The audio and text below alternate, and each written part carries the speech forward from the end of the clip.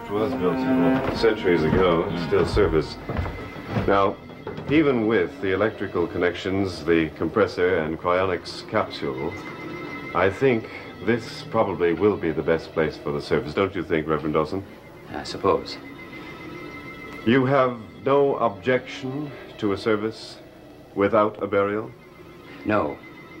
Now, I have officiated at many such services where the body is usually placed in the family crypt. But none, I think, quite like this one.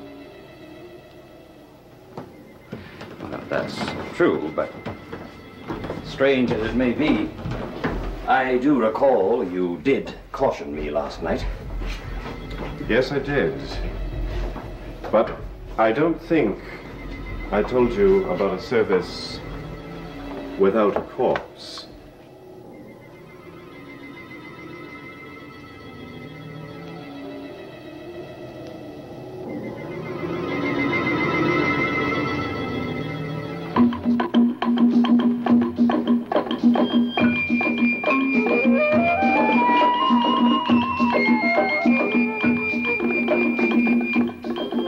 Mr. Desmond, you did say your wife had died. In a sense, that's true. In a sense. If her remains are in this capsule. A cryonics capsule, Reverend, where the remains remain undisturbed. Inside, an electronically controlled environment ensures an absolute temperature. Now, if even the movement has ceased, life is still in a state of suspension. Do you see my point? Frankly, no. A person is either alive or dead, according to God's will. Except on this island. I'm not with you, Mr. Desmond. You will be. And so will Erica when she returns to me. Even though you and God consider her dead. You mean you deny God, as well as scientific fact? Your wife was declared dead. Cryonics will make that a contradiction. I read some time ago that the body of a man was found frozen to death after a blizzard. No heartbeat, no respiration, no blood pressure. Medically, he was dead. But when the body was thawed out and artificial respiration applied, the man's heart began to beat again. God's will, Mr. Desmond.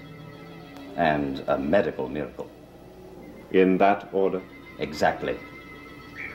I'm after the medical miracle.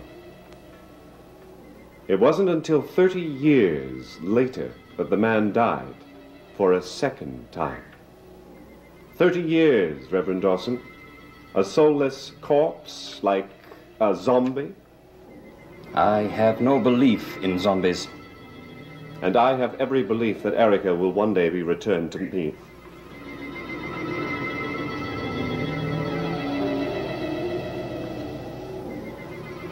Are you all right, Mr. Desmond? Oh, couldn't be better. I suddenly feel as if a load was lifted from my mind. Don't let a miracle become a fact in your mind. They seldom occur. Reverend, you are a theologian, trapped by your own logic and teachings. And you a man chained by your lack of logic. Those chains can be easily melted. When you run out of answers, look to the fire god. He's got some new ones, new for even you. The devil? Surely you're not advocating a satanic belief? I don't advocate or procrastinate. I live and let live. Fair enough? May we get back to what we were discussing? Oh, yes, life, death, which we touched on both. Your wife's burial service. I'm not sure I can conduct it for a woman whose husband refuses to accept her death. Reverend Dawson, if God builds a stone that is too great for even him to lift, that's a mountain. Why make a molehill out of it?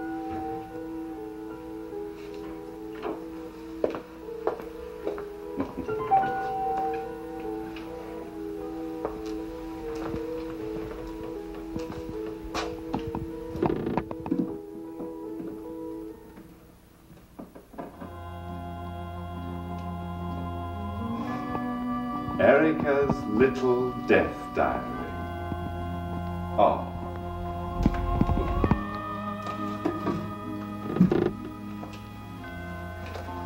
You know, for an immobile soul, a lovely woman and a dearly departed, you sure cause a lot of action around here. Well, keep it up, my sweet. I haven't had so much fun since one of my colleagues fiddled while Rome burns. Now let's see, who gets burned next?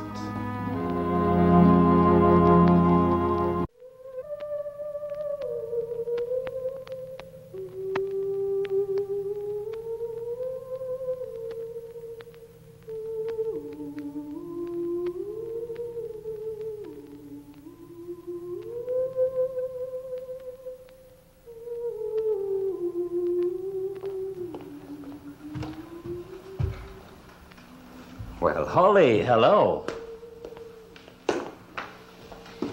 Goodbye. You can't keep running, Holly. Please don't. It's a reflex reaction. Whenever I see you, the friendly warden. You make Wesley House seem like the black hole of Calcutta. You want to see my bruises? I've got a heart full of them. I know how difficult it was for you. Was. It is and always will be until you and that dear mother of mine leave me alone. I thought what we were doing was for your own good, to keep you out of trouble. And what have you planned now? An extended vacation on Devil's Island? Holly, you've made mistakes, so have I. I'm ready to admit mine. That's why I followed you down here. I think you owe me the courtesy of 5 minutes. That's not asking too much. I don't owe you a thing, Reverend. Okay, I'll give you 5 minutes. From now. First, your mother and I are not in a conspiracy. In fact, she hates me almost as much as you do. I don't hate you, Reverend. I just hate the things you do. She hates you? Oh, come on, Reverend. I thought you and she piped the same tune. We're completely out of harmony, I assure you. Then what brought you to Meljardin? You. I told you. What for? To set me straight or send me straight back to Wesley House? Because I thought you might need me. Need you? What for? Protection, guidance, maybe even comfort. You can use all three, Holly. I can use freedom, which means the right to find my own comfort. You're right, of course. Which is why it was so difficult wrestling with my conscience. Obviously, your conscience lost the bout. Let's call it a draw. To ease the wrong you think I forced, I decided that to correct it would be the only way to show how you've misjudged me. No contest. Come off it, Reverend. Go back and fleece your flock. Perseverance is a minister's stock in trade. Perseverance for good, I mean. Yeah? And what about thinking out for self-gain? Where does that come into it? Now you sound like your mother. Oh, she reads you too, eh? I didn't think she had it in her. What'd she do? Use that as a threat to get you to tell her where I was? Your mother didn't learn anything from me. Well, I'm learning things minute by minute. You know, I almost feel sorry for you, Reverend Davidson. Oh, I mean Dawson. That other fellow, he was a minister, a lecherous minister in a play called Rain. Wasn't that the name of the play, Reverend Yes, Dawson? and I don't like the comparison. Oh, the world's a stage, and all the men That's and women enough, merely, Holly. and I've had enough too. Look, I don't care if you're flying solo or whether you're in cahoots with my mother. All I want is for you to leave me alone and get out of my way. Perhaps my timing is bad. I'll wait until you calm down. Yeah. How about a lifetime, Reverend? A lot sooner than that, Holly.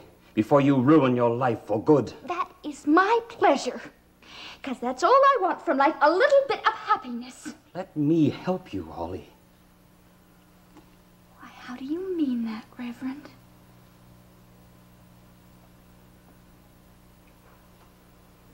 You know where I'll be when you're ready to apologize.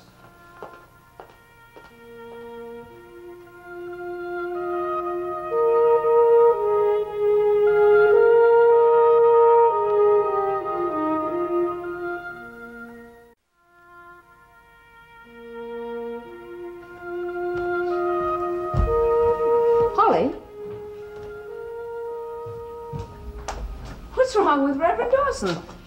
Just passed me on the stairs and barely acknowledged me. He was white as a sheet, angry as a... What's wrong?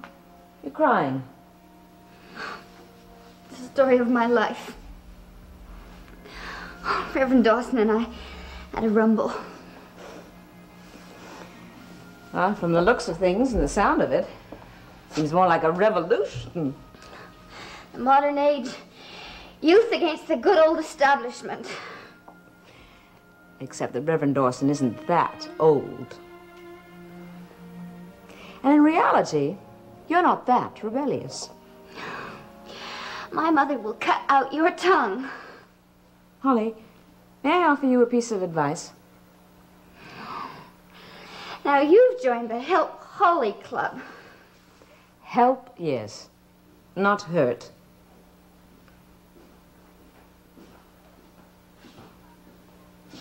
Keto, could you find Reverend Dawson for me, please? You calling a revival meeting, Doctor? I warn you, the Reverend's tune is always out of key. So you have an ear for music, have you? Oh, I've had it up to here with soap suds and sympathy. Holly, if you would just really listen instead of just hearing, you know, you might benefit. I better cool it if the Reverend's coming. Run, run, run. Is that your solution? You can talk to me. I'll listen. Well, what it boils down to is me, my mother, and money. With Matt Dawson as the middleman. I couldn't help hearing that, Holly.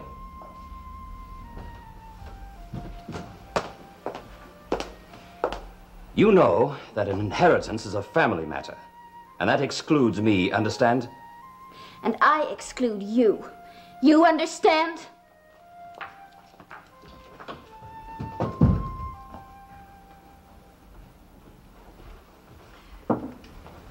She has her problems, doesn't she, Reverend? This house abounds with them, Doctor. Oh, I know.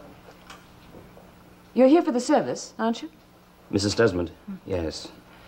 If I decide to stay and perform it. You really think you have a choice? Well, that decision is mine. To me, a woman whose heart stopped beating a matter of minutes before she was frozen is still quite dead. But not to Jean-Paul, Reverend. He thinks that Erica is still alive. By all religious concepts, the soul has fled the body. It only remains for God to decide whether a miracle is deserving here. You know, it seems that Jean-Paul considers himself as powerful as God. But all miracles aside, Reverend, I'm not sure I really understand the meaning of the word soul. Although medically speaking, I'm certain that my sister is dead. Perhaps we should dedicate ourselves to convincing your brother-in-law of that. You're a doctor. Now, you certainly should be able to show him that cryonics is too new, too uncertain, and who knows, may never work. On the other hand, it may someday. Saving souls. Seems we're both in the same business. Look, I asked you whether you thought you had a choice. Whether you realize it or not, the answer is no. About the service? Why? Once you set foot on this island of Maljardin, you become a prisoner here. But Mr. Desmond asked me to come, and not by force. Yes, but you'll be detained if you try to leave. Have you tried? And you were prevented from going? Only Quito and Jean-Paul himself can maneuver a boat in that treacherous channel. For anyone else, it's certain death. So, we're all guests here until Jean-Paul decides otherwise. Oh, Quito, I certainly wouldn't tussle with. But suppose we speak with Raxel. Raxel is as loyal to her master as you are to God. But if we can prove to her that what he is doing is wrong, certainly it's worth a try. I have tried. But you see for yourself.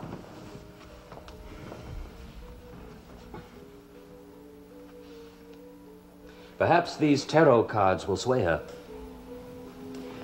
Vangie Abbott asked me to deliver them. Perhaps if I spoke to Raxel alone.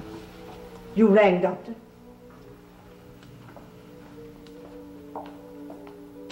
Reverend Dawson has a message for you. Now, if you'll excuse me.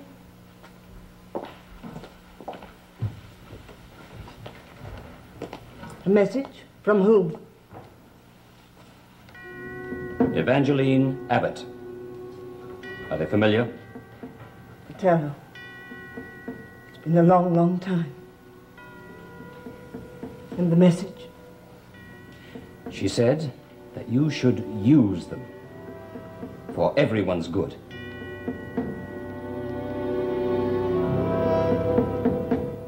Do I make myself clear? Too clear. And yet you, a man of God, would... How much did the daughter of the conjureman tell you, sir? Enough to let me know that only you can help all of us here. Dark and ancient magics rear up again. Vangie says you are surrounded by them. There is no other way. Then you'll do as she asked? Oh, there is one other thing. She said the third hour is best for her. Does that mean anything to you? Everything. I, too, must know what and who it is that roams the corridors of this house, or the paths on Maljardin. Sounds as though you're talking of ghosts. 300 years ago, that man died. But did he really? After 300 years, I would say most assuredly yes. The power of the great serpent made him an eternal prisoner until the master interfered. The great serpent? My belief, as you have yours. And your master set free a 300-year-old man? Well, somebody rodents here. The master found a conjure doll with a pin driven through its head. He withdrew the pin. Look, Elward Damon. It must be he who walks. It must be. Impossible. You believe in God. But what about his work? I trust the tarot cards. But what about the words of the woman who reads them? I'm a messenger, not a convert. One conjure doll, one silver pin. If that pin were still driven into that doll's head, we would all be safe. Raxel, that is witchcraft. Do you feel safe, Reverend?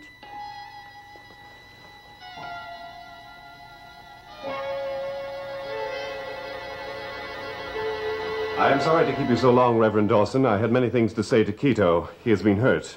I thought he was as impervious to pain as the Rock of Gibraltar. No, I don't mean physically. He overheard some of our earlier conversation. In the crypt? I didn't see him. Well, that is his lodging place. Yes, that's where he is happiest, close to my ancestors and his beliefs. Now look, about tomorrow. Ashes to ashes, etc. Have you prepared your text for the service? No. Well, that is the least of it. I'm not even sure whether or not I can conduct the service. Still undecided. Now look, how can I persuade you? I'm undecided about you too, Mr. Desmond. I have heard some very strange things. In due time, Reverend, things will adjust themselves. Now look, I am not accustomed to being questioned.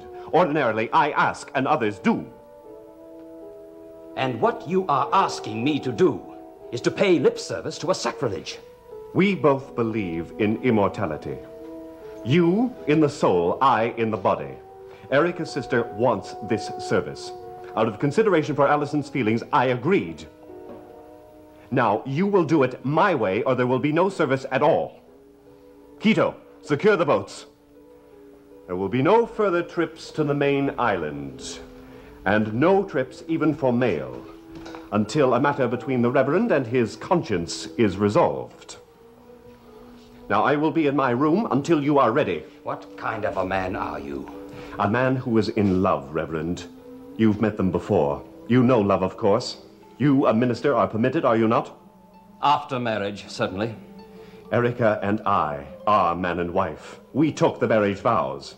Now, I want to share with her my life. That is part of the marriage vow. Unto death do us part. That is also in the ceremony. Events have been rewritten, and events have rewritten the pages of history. Such events are promulgated by circumstances and by people. We are now facing an unusual event. And a very strange man. And you are a very stubborn one. But a determined one, Mr. Desmond.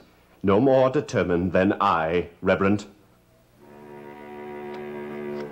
Hear me. I know the dangers. If you are afraid, go stand within the protection of the pentagram. In the name of Taro, I bid you follow the true path and read with me, Conjure Man, before we are all doomed.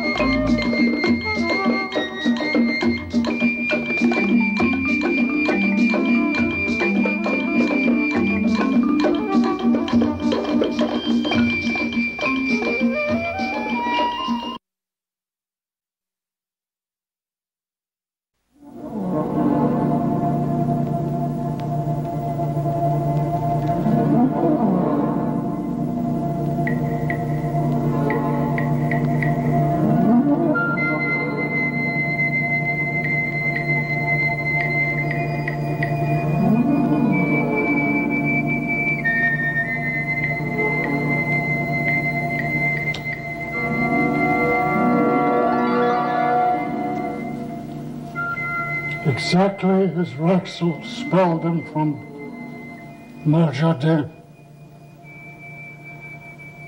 Read them to me before I die, my daughter. The truth about Jean-Paul Desmond and all who surround him must be known, as must the truth be known about the devil.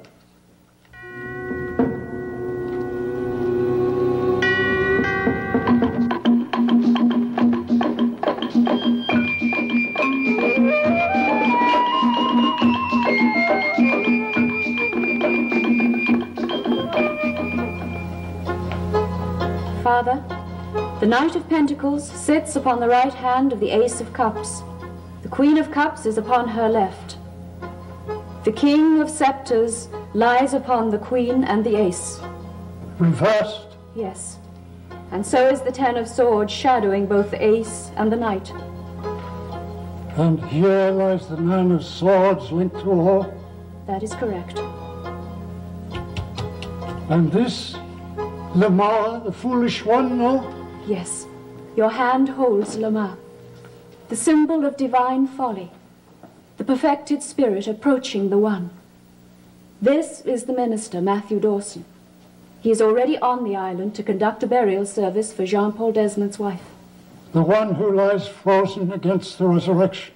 In the cryonics capsule. But you taught me that death is a matter decided by the One. Whenever man meddles in things spiritual, he risks bringing upon himself the winds of icy retribution and the evil fires of hell. And you see what the cards are telling us? I've been seeing it for the last week, Father. And you must see that the King of Scepters is no longer Jean-Paul Desmond. He is another. The one who brings harm to the innocent child and to the sister of the wife of Jean-Paul Desmond. More than harm. Death. Thank God for the fool.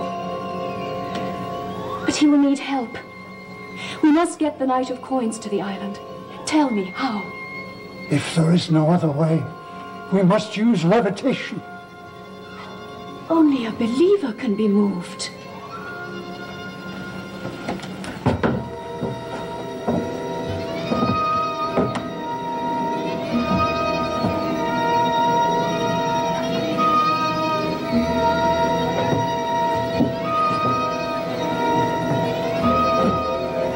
You must try. I am powerless. Put on the robe. You will have power. I command you.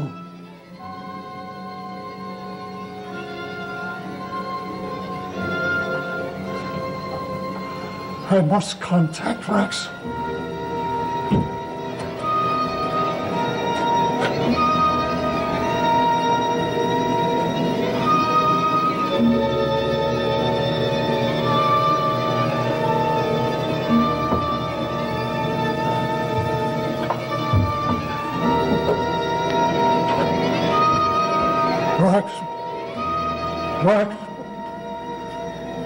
Raxel, daughter of priestesses, keeper of the flame,